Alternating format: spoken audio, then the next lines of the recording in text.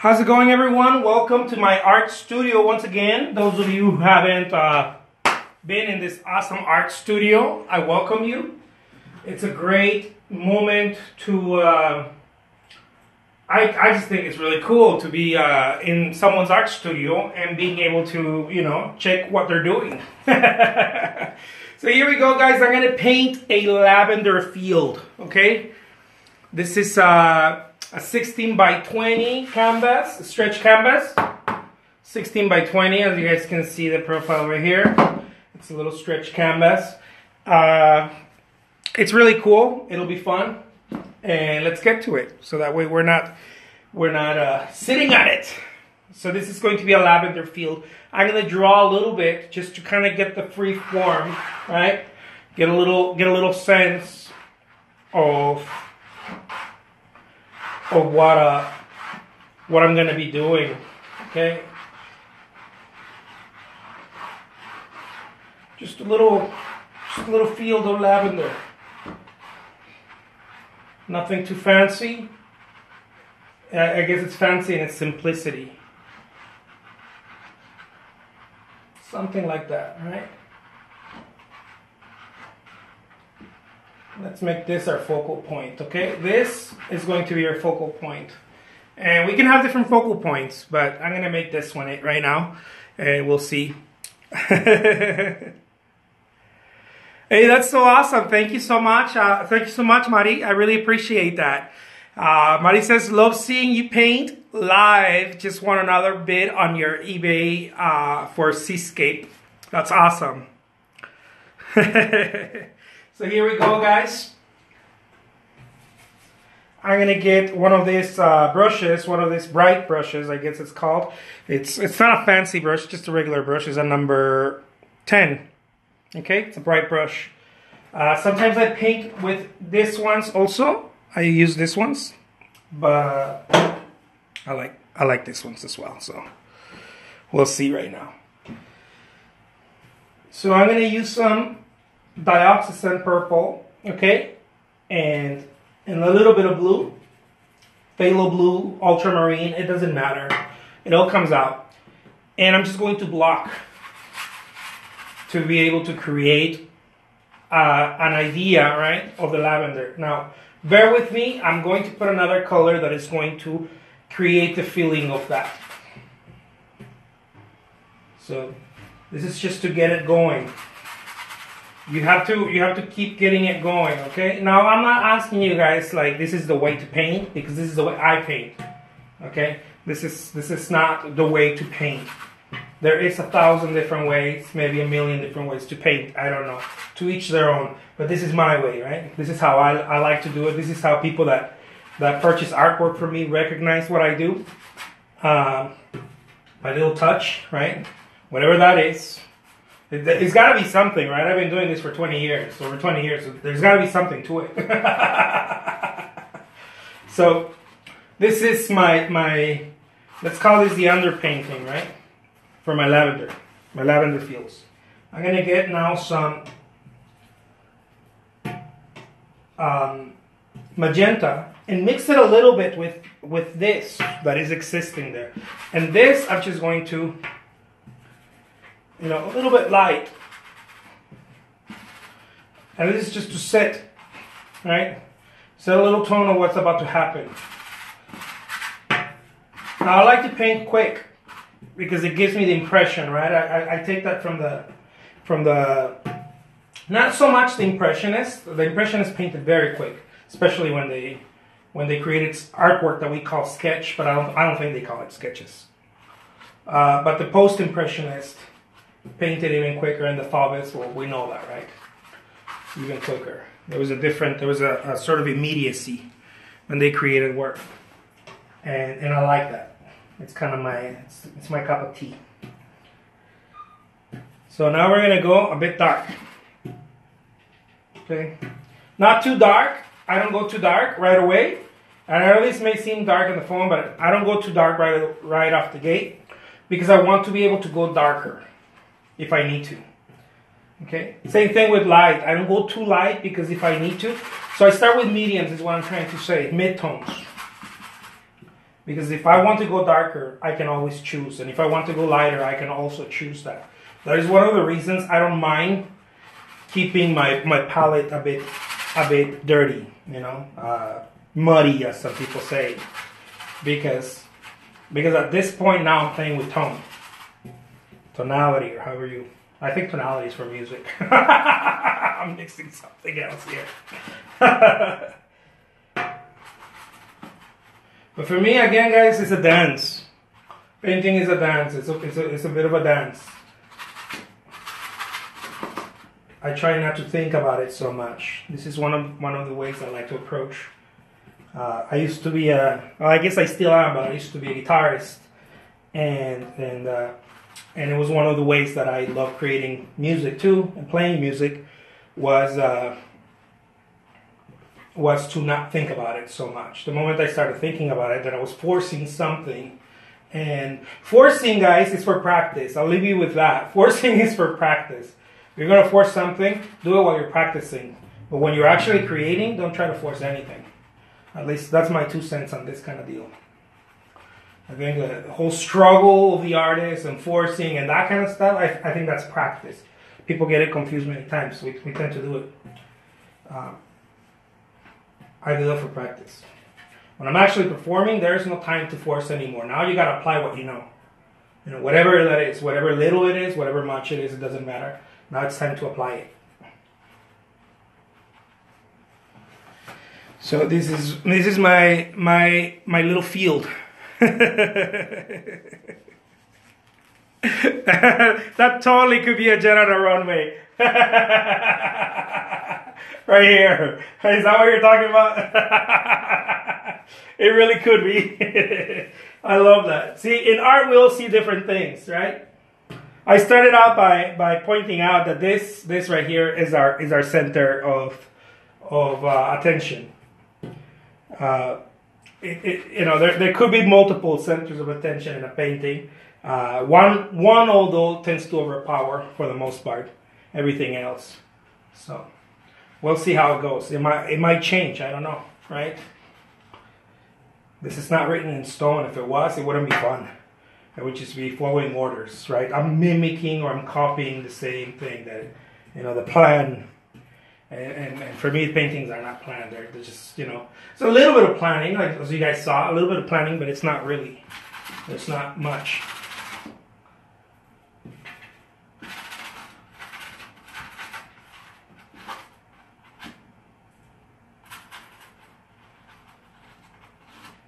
And then there we go.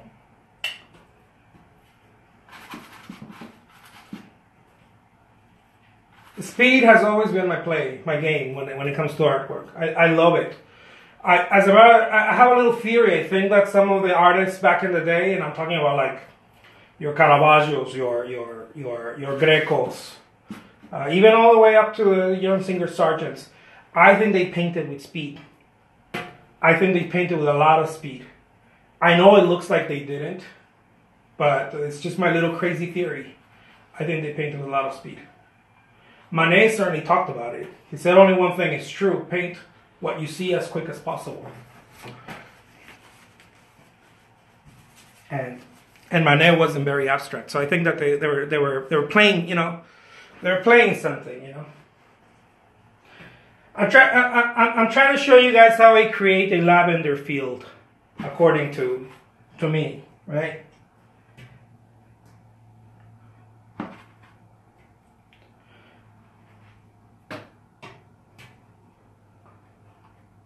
There we go. Keep it fun.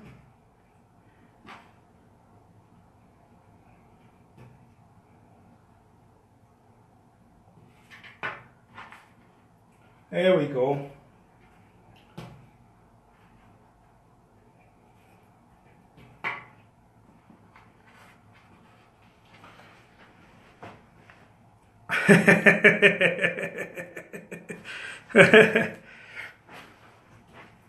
I don't understand about the mean. What do you mean? What's my mean? Sorry, I don't understand that question. If you could make it a little bit more specific.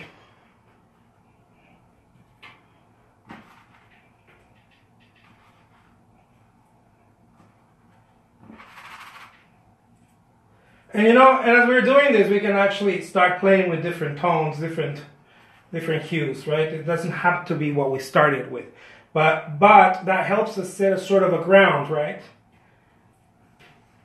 At least for me. I'm not a teacher, guys. I'm letting you guys into my studio.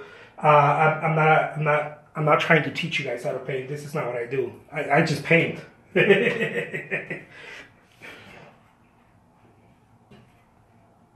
That's not my gig. I just paint. But I thought it would be cool to start showing my process here on Instagram Live. Check it out.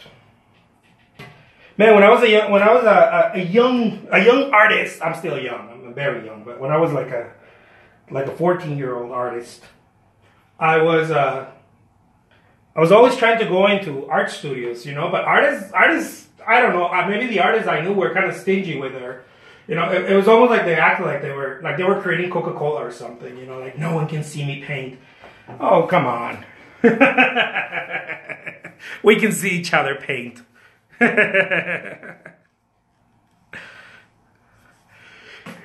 Sí, Elisa, son campos de lavanda.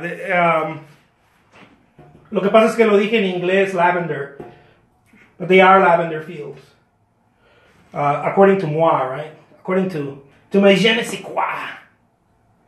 Every artist has got a je ne sais quoi. This is my je ne sais quoi. For me, this is like someone nailed it earlier. They said that I was sort of like a mad scientist, and I think that's spot on. I love that. I do see this as sort of creating, you know, just spontaneously trying to create something. You know, I don't know. It happens, and it's not like, oh, let me see if this works. No, it's just like okay, I've done this before. I've done this before a few thousand times. Let me play around with it. Let me see what it wants to do. You know, and this is the fun. This is the fun part, according to me, right? This is the fun part, according to me. Thank you so much, Walker. I love that. I love that. It's just it's so much fun. There's just something about being spontaneous. People in the U.S. call it loose brush. I think in English, just in general, people call it loose brush. I've been hearing different stuff, right? Like people call it the loose brush. Some people call it Fauves, right? As we know, like the Fauves painters, like Galvan, Matisse. So my thing is just kind of like just paint. You know, I don't really try to make sense of it. You know, it's just paint. I'm just laying paint down, but I'm playing with tone at the same time, right? I'm looking for tone. Where is it light? Where is it dark? Where is cool and where's warm? I'll let you guys in a little secret right there. Okay, I'm gonna repeat it again. Where's light? Where's dark? Where's cool and where's warm? And then I just do the Monet approach. Patches of color. That's what he called it. He called it patches of color. So I'm not really form just kind of happens by itself. I'm not trying to force form. I'm just looking for the color. You know, some people call that approach being a colorist artist. You know, whatever you want to call yourself, it doesn't matter. It's all the same. We're all artists, one way or another. My thing is just keep moving, keep the flow happening. You know, there's a flow that is beyond what I can do or what I think I can do. I talk extensively about this on YouTube. I'm a talker, guys. I think I'm like the only artist who's like chatting away while I'm painting. My wife is getting a break from me right now while I'm doing this. So yeah, it's lavender fields. You know, it's just lavender fields. It's. So now I remember I told you guys earlier that I was going to. I wanted to keep it mid-tone, right? I wanted to keep it not too light, not too dark. why this is something that I started seeing with Impressionist painters and some of the Romantics. And this is by observation. Nobody told me this. I didn't go to art school. That's not my jam. I just learned how to paint on my own. And I attended museums. Museums where I paid attention. Because you can see a lot of you can really see how a painting was started and how it ended just by looking at a painting, at a master painting in a museum. You know, you can see what they started. Like a lot of people talk about Claude Monet and the Impressionists and how they painted on site. I hate to burst anyone's bubble, but a lot of the work doesn't look that way. It looks dry. It looks wet paint on dry paint already. And this is not talked about a lot. But if you experience it, if you go see it, you can tell, right, that a lot of it was done in the studio. And I know there's sources out there that talk about that, but that's the kind of stuff that you learn in museums. You know, you start looking at what they're really doing. Anyways, I'm gonna make this lighter, right? And without concentrating too much on it, because if I start concentrating on it, then I start thinking about it, and then everything goes to hell. So let's not think about it. This is where is the color? Right there, right? And then I can play with it. It's really just a game. It's a very serious game for artists, but it's nothing. It's nonetheless, it's just a game. It's just a game. That's all it is. This whole damn thing is a game. And let's put even more light, right? Just to kind of really just play with it. I'm here. I'm back again. Yeah, I think when you learn to paint on your own, you start looking at things that maybe your art professor never looked at. You know, I think that, I mean, that's the whole point, right, of modern painting. That's why Monet and the rest of the gang were like, screw this. We're going to do this ourselves. We're going to go look at nature ourselves. Now, this doesn't mean that we can't go learn basics, right, and certain things that we need, you know. But, I mean, I had to go and study color theory on my own, and I did that extensively, and I had to go and play with anatomy and all that kind of stuff. But at the same time, I'm gonna make it darker. Remember, guys, I told you that I didn't want to make it too dark so that I can come back with some dark. This is something that I started looking at with the Romantics, like Delacroix, Goya, and Turner. It's stuff that I saw. I don't know if they did that, but some of their canvases certainly prove that, in my observation. They come back with some dark. They didn't start with dark, they came back with dark. They started with mid-ground. And the Impressionists were very bold. Many of the Impressionists just started with a white canvas like I did. But, you know, just for fun, not too serious, you know, just fun. Like, let's go. Some artists don't like that. Some artists want to make it serious. Look, if serious is your cup of tea, by all means, go for it. I got tired of serious. Serious made my head hurt. Yeah, there we go. Why not? No? No?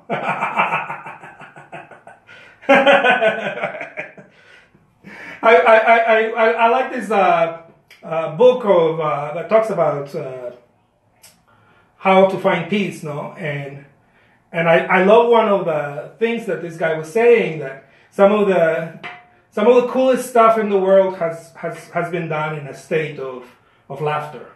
And I believe it. I I have a blast doing this stuff. I have a blast doing it. Oh man. So it's just like that. Now, you don't have to keep using the same brush, right? Like, you can change the brush. But I got so used to just not thinking about it and going for it. I do a lot of work. Right? I love to create artwork all day. So I kind of just, many times I stick with the same brush. And kind of, because you learn the kinks of the brush, right? You learn there's a, what do they call it? A learning curve, right? Every brush has a learning curve. Every style has a learning curve. And you just kind of learn it, I'm going to show you guys another one very soon of a palette knife painting. And you guys might have fun with that too. Those of you who like to paint with palette knife. I love painting with palette knife painting too. With a palette knife.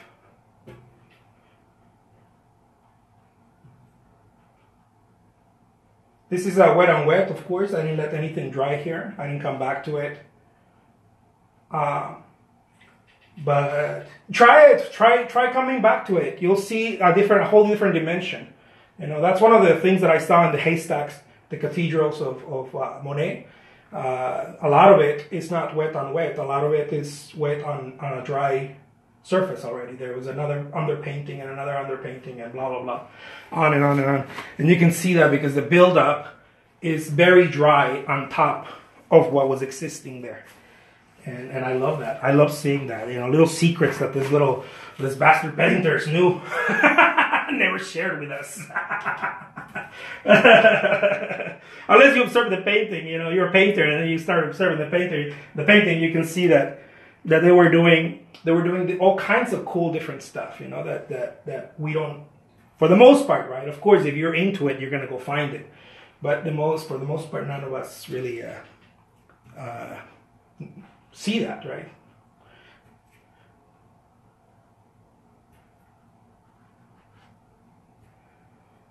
And then at the very end, maybe I'll go a little lighter, you know, just a little lighter, just to kind of, this is what I start calling kissing it, right? You start giving it kisses. You know, you just you were rough with it for a little bit, right? Well, I was right now. Just laying color. And then at the end, you just kind of, I love how Sorolla does that. You know, Joaquin Sorolla, the kisses he does at the end, you can see that kind of very Rembrandt-esque, the way he does it. I love that. I'm not comparing myself to any of these artists, okay, guys? Because someone told me, like, you're comparing yourself to all these artists. I'm not. I mean, what if I was, right? Maybe I am. I don't know. Maybe I'm one of these artists, and I don't know it yet. What I am saying is that I love little things that they did, little subtle things that I'm like, I'm going to apply that to my artwork, you know? And over the years, I've just been playing with that.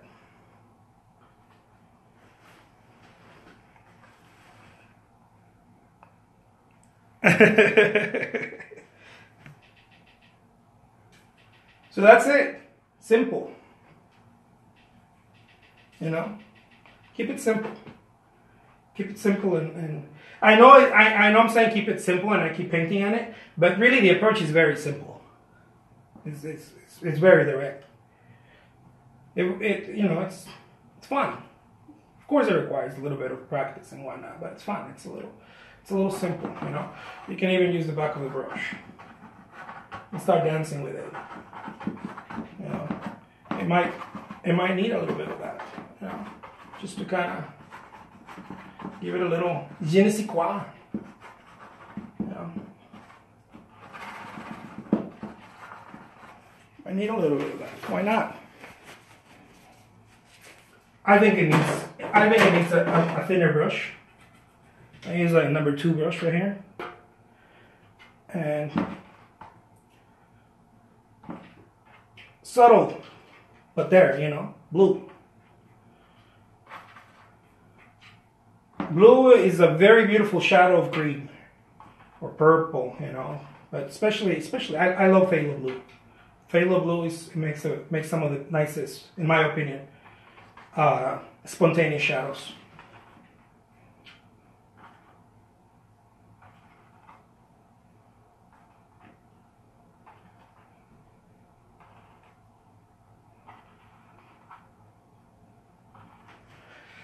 And there it is, you guys. The name is Jose Trujillo. Man, I'm one hell of an artist. Like Zorro, Jose Trujillo. Bam.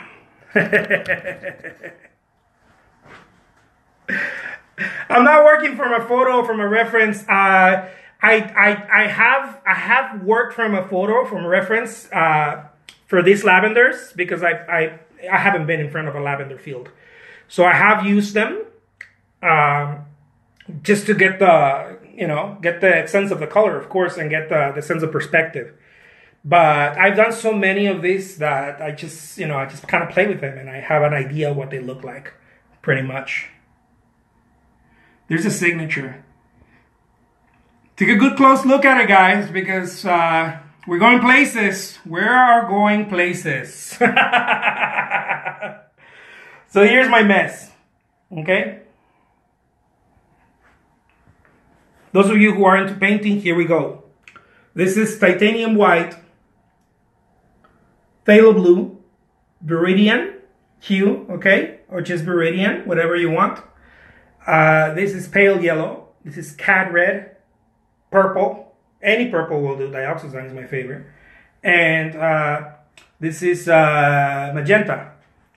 And Mars Black. Mars Black is used because I didn't used to use it just because I was like trying to be like, you know, I was trying to fake the funk and trying to be like those, you know, impressionists, purists. Like, I'm just not going to use black because, you know, Courbet used black and we're fighting black. You know, we're fighting that idea of realism, right? But man, black is such a cool color. If you know where to put it, I mean, for you, right? Not to please the crowd, but for you, if you know where to put it, it's awesome. So there we go, guys. Thank you so much. Thank you so much, Mari.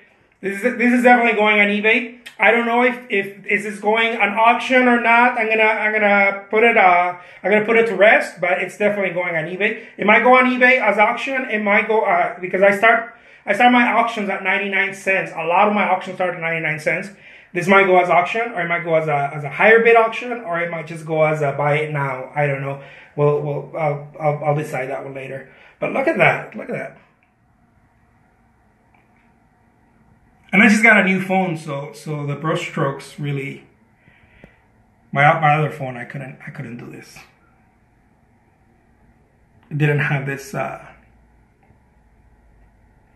this clarity in the camera. Let's do a bam. There it is. Lavender field. Guys, thank you so much. I love you. Thank you for hanging out with me. And I will be showing you guys more of my awesome stuff. All right? Take care. And hey, those of you who are artists, keep painting, keep doing your thing. Don't let the negative people bring you down and tell you that you're not good enough or that you can't, you know. A lot of people have told me that this stuff that I paint is trash. A lot of people have told me that. All throughout my career, they have told me that I don't know what I'm doing. It's so funny because I've been making a living at it for 6 years now, and people still tell me that it's horrible and that it's ugly. And I've exhibited in wonderful galleries in New York, in different places, and I'm just, you know, it's just a little reminder for you guys. Don't believe the haters, because there's someone out there that loves what you do. And chances are there are many people that love what you do. You just got to show them what you do. This is my message right now, guys. Just show them what you do. Don't wait for someone to be like, oh, it's good enough. You know, no, just start showing your stuff. Doesn't matter where, who, how. There is no right or wrong way. There's just doing it.